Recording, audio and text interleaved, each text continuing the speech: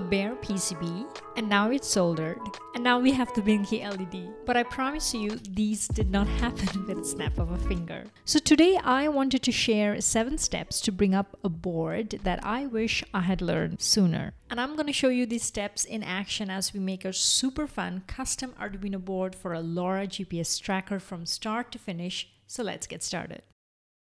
In today's open source world of hardware, the barrier to hardware prototyping has lowered significantly. The internet is full of tutorials, talks, projects, examples, tips, and tricks on electronics. So why do I take so long to get to a simple blinky LED? I'm not even trying to do anything complicated. And then I heard of the term board bring up, which is a phased process of taking many intermediate steps to achieve readiness that the entire PCB is working. And guess what? It does take so long.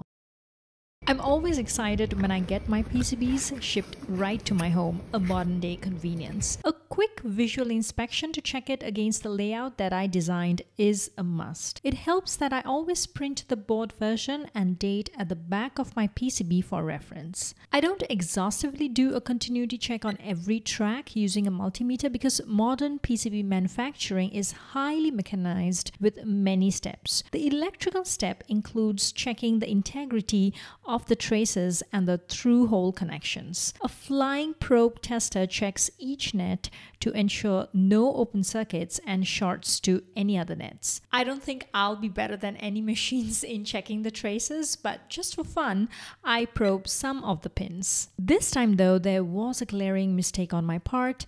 The Gerbers that I generated did not use the correct format for manufacturing. Thankfully, I regenerated the Gerbers and got them manufactured again. So always do a visual inspection first and then mark each PCB uniquely with a permanent marker. For soldering, always prepare 2 PCBs. If there is an error on one PCB only, it's most likely the soldering problem. If the error occurs on both PCBs, it's a design problem to be fixed in the schematic and layout. Because this is my first version, I also have open jumpers connecting each of my subsystems. I did not solder these at first. As I tested the subsystems such as the LoRa and E-Ink, then I soldered and connected them. Next, I had a lot of intermittent connection issues with the board in general. It was painful and I wasted a lot of time. I had to go through many rounds of reflowing the solder, cleaning the residual flux with flue, and wiping the PCBs clean. For my next PCB design, I'm considering the PCB assembly service. At least the passives and the SMD components can already come pre-assembled. This will save a lot of time in the board bring-up process.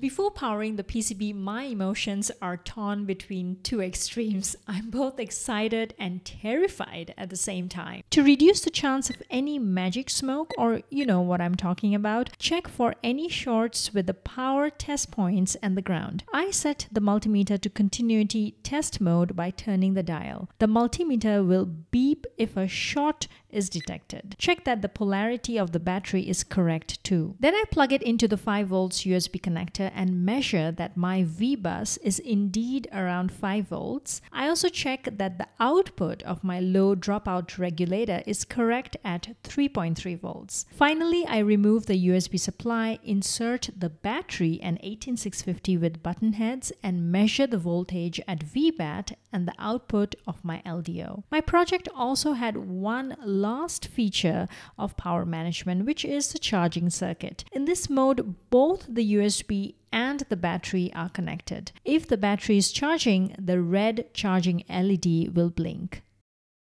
According to the Urban Dictionary, the most reliable source, a Bodge wire is defined as a wire added to a PCB to fix errors in the layout or broken traces. And they are an inevitable part of bringing up a board, especially if we are testing the first version of our design. My battery measuring circuit already needed a Bodge. Instead of connecting to the VBAT, I erroneously connected it to 3.3 volts. And the test points saved the day. I could could easily cut the previous trace and solder a new wire onto these test points.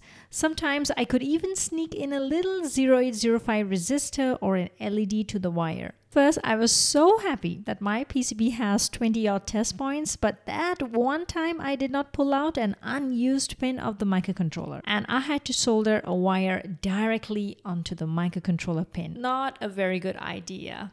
So the lesson here is to expect the bodges. And do you also have unused pins? Pull them out as a test point, especially if we are bringing up a prototype board. And after that, be sure to update the schematic and the layout accordingly. We are inching towards the blinky LED, but first, the bootloader. Arduino Zero is used for this project as it uses the microcontroller SAMD21G. Thankfully, the bootloader is already open sourced. After cloning this repository, I had to add in a tiny option D crystalless under the extra flags in file bootloaders 0 makefile because my design does not have any crystals. After running the command make, the bootloader bin file is created. To upload the bootloader file onto the microcontroller, I already had a JTAG SWD 10-pin mini connector. Out of the 10 pins, only 3 pins needed to be connected. There is of course the ground pin. Strangely, when I tried to connect the VTREF pin 1 to 3.3 volts, it did not work. I had to bend or break off the pin 1. I corrected the PCB layout by adding an open solder jumper to allow other types of programmers. After connecting the ribbon cable from the SWD connector to J-Link EDU Mini, I used the Seger J Flashlight app to upload the bootloader. Once again, I don't know why it took a few tries, and finally it uploaded the bootloader successfully. Plug in the PCB into the computer and the Arduino CLI board list will detect it as an Arduino Zero board. Next, I was eager to create a custom Arduino board like all the boards that I see in the Arduino IDE. To create a new custom board, build upon something that already exists. For example, a fork of the Arduino Core SAMD repository. Refer to other repositories such as the Adafruit NRF52 and ESP32 on how to create custom Arduino boards. The official platform specification documentation also has plenty of examples. My custom board is really simple, and that's probably a good place to start, especially if we are creating something new for the very first time. So remove all the other bootloaders and variants and keep only Arduino Zero. Inside the boards.txt, there is only one board. Remove all other boards and add the correct namespace and other properties, for example, the extra flag containing the crystal-less option. Finally, amend platform.txt to give it a new name and version number. Then create a git tag with the same version number and then make a release on GitHub. Download the entire source compressed file from the assets. As the last step, upload this file into another repository and refer to the download link in the package.json file. Once the raw link to this JSON file is available, we can now add this board URL to the Arduino IDE. After restarting the IDE, if we go to the boards manager and search for our custom board, it will be available for installation. So exciting! We can now test to see whether the simplest firmware works, the blinky LED. Prepare the firmware code with the serial monitor and digital write to put the LED pin to high or low. I did not have a user-controlled LED in my PCB layout, so I bodged some wire, LED, and a resistor to create it. After this, we plug in the PCB to our laptop. Select the custom board that we created from the available list, choose the port, install, and upload it. If it is successful, we should see the LED blinking immediately. The serial monitor should also display the prints for high and low. As the last step, we have to test out rest of the subsystems on the PCB, and I love to use the concept of minimum reproducible code to test the features of other sensors on the board. I start with the schematic itself that has the individual logical blocks. For the LoRa module, I did a transmit and receive test on both the PCBs separately. One PCB was transmitting while the other was receiving. As a secondary test, I also did a peer-to-peer communication by exchanging just just an increasing integer. Here, both the nodes were transmitting and receiving at around the same time.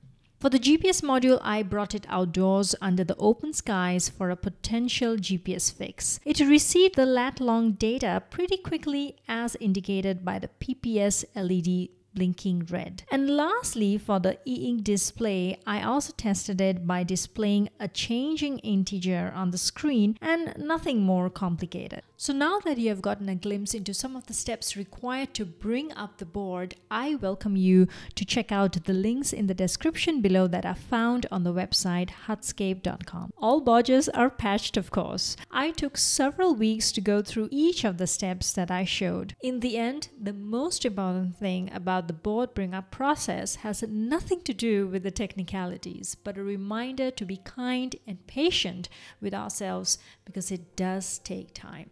With that, thanks for watching and see you next time.